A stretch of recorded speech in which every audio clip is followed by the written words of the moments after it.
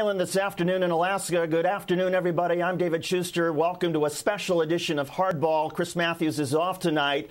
The reaction is pouring in. Bizarre, embarrassing, strange, erratic. She's finished. And that reaction is coming from Republicans to the news that Sarah Palin has announced that she's not only decided she's not going to run for another term of governor, but with a year and a half left in her first term as governor of Alaska, she's stepping aside to allow the lieutenant governor to continue.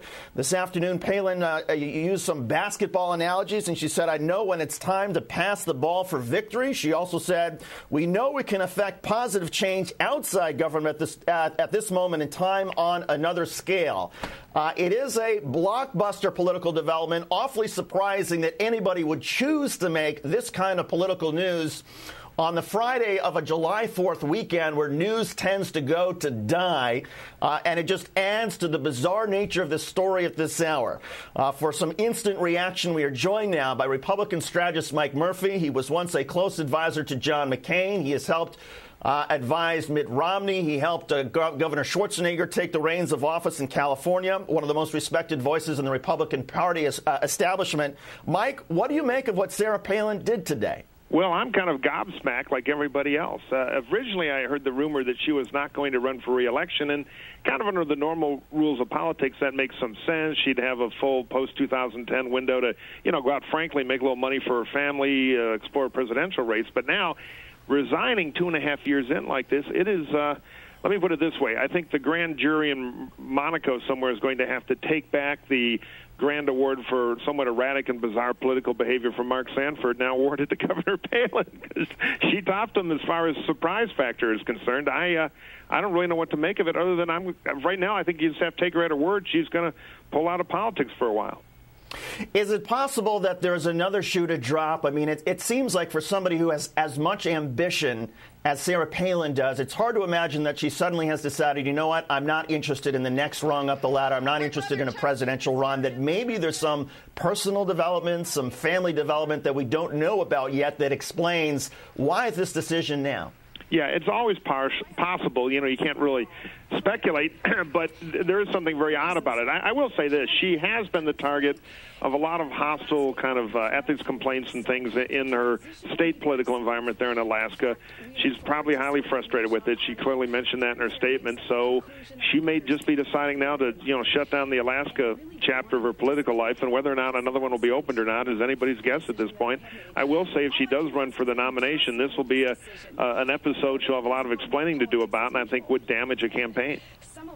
Does it damage a campaign in the way that one Republican said to me, this is like the Republican version of the Howard Dean scream? I mean, for people who were close to Howard Dean back in 2004, at the time they didn't think that his scream the night of the Iowa caucuses would be as horrible as it seemed to everybody else, but it proved to be fatal. Is that the same situation with Sarah Palin, that the people around her think, oh, it's logical for her to take some time, not have to worry about being governor. She can always put things back together. But as you said, does she recover from this? And if so, how does she possibly do that? Well, I'm not sure. I mean, my observations from, quite afar has been that the kind of Alaska political staff she has there in her governor's operation, whatever, does not exactly work with laser-like precision at these matters.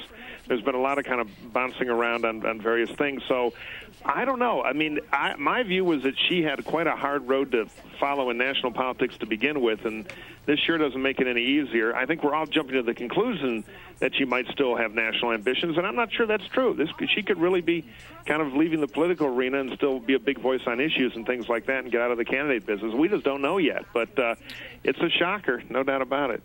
Mike, part of the reporting is that the commissioners that serve essentially alongside the governor in her office, they did not know about this until apparently she told them today. Mike Begich, the Democratic governor who has often clashed with, the Democratic senator who's often clashed with Governor Palin, met with her just 2 days ago and said they talked about the future and the Alaska oil pipeline and some security issues, and that she gave absolutely no indication that she would be leaving her office a year and a half before her term was out.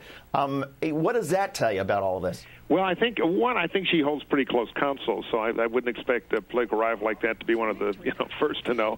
But it's definitely it leads to me trying to observe this thing and decode it. There doesn't seem to have been any big planning or strategy here. It looks like kind of a fed up straw that broke the camel's back kind of instinct, or a just sudden decision. Maybe this pressure's been building up for a while, but I think the decision was taken to do this quite recently, and she just kind of did it. Now, the way it kind of came out today, it might have leaked in some awkward way a little earlier than they wanted to, because it certainly has not been a completely orchestrated sort of thing. It just happened. But I don't know. Some button got pushed. Something's afoot. I don't think we do know the entire story yet, but I'm sure we will in the coming weeks.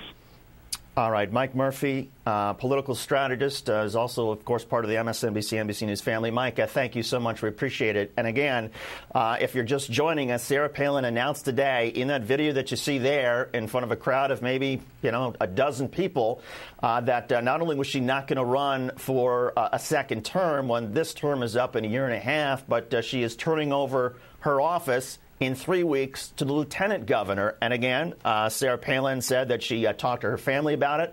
At one point, she said this has been in the works for some time, although it appeared that nobody outside her family knew about it. And in her statement today, she said, "We know we can affect positive change outside government at this moment in time on another scale." And when you talk about on another scale, that almost leads you to the conclusion that she at least seems to have in the back of her mind possibly some sort of national political campaign, because she has been extremely popular with a certain element in the conservative wing of the Republican Party. She is obviously a huge fundraiser in terms of the potential money that she can bring in, and she does have her supporters. Joining us now to talk about their reaction and how all of this may play in the sort of rest of the political